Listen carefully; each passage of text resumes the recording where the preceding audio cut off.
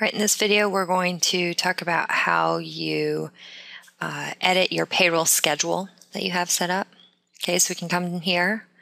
Under Employees, you go to Add or Edit Payroll Schedules. All right.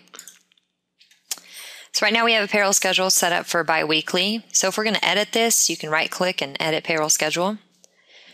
What do you want to call it?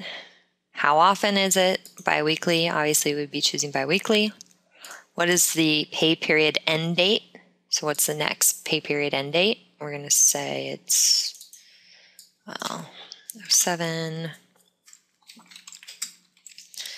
Okay, so we're going to say the pay period end date is the 17th. And then we're going to say 07, 17, 11 again. What date should appear on the paychecks for this pay period? And we're going to say the 22nd. Okay, so based on this payroll, when is, we're changing up the payroll period date. Okay, and we can say okay. All right.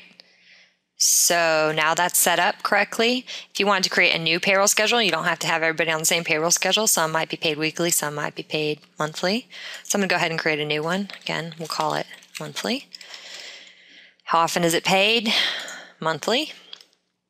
Okay. What is the pay period end date? It's going to be the end of the month.